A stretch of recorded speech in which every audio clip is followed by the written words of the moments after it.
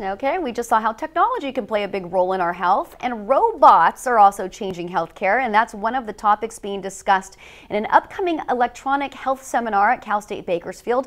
Professor of Management Information Systems at CSUB and award-winning author Dr. Hossein Bidgoli is here to talk more about this with us. Thank you so much for coming back. My pleasure. My pleasure. Now, robots, last week on Health Alert, we talked about robots. We talked about Da Vinci in the operating room. Well, Da Vinci is one of the most successful robotic surgery machine, has been around since year 2000 and has performed more than 20,000 successful operations.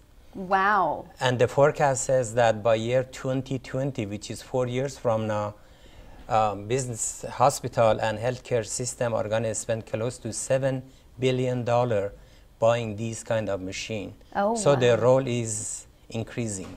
So what is the advantage of having robots in the hospitals and operating rooms? Excellent question. First, they are saying that by year 2025, which is what, 9 years from now, 1 out of every 3 jobs will be taken by robot or software across all fields. The general advantages of robot, like robot are not moody, they don't complain, they do not join union, they're not going to ask for coffee break, they can work for 5,000 hours without any break. So these general advantages apply to robot in healthcare. Does that mean we have no more jobs? No, hopefully they are going to create additional job, but for the past 20 years, robot in healthcare has been used mostly for training.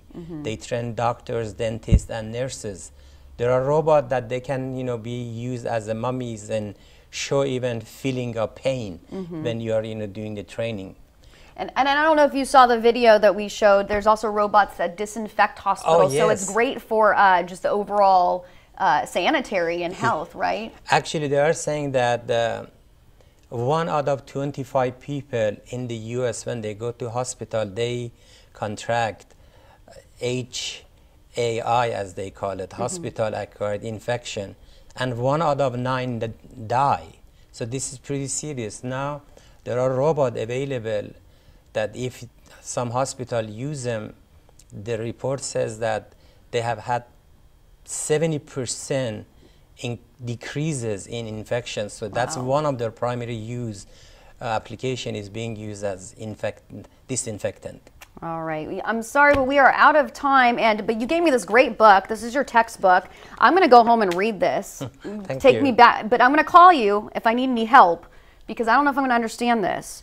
But the eHealth seminar that you're going to be hosting is October 28th. We had all that information up on your screen, so hopefully you got that down. And you can also go to CSUB's website to sign up and get more information for that. But Dr. Bidgoli, thank you so much. And you have to come back because there's so much to talk about when it comes to technology and healthcare. My pleasure. We'll be right back.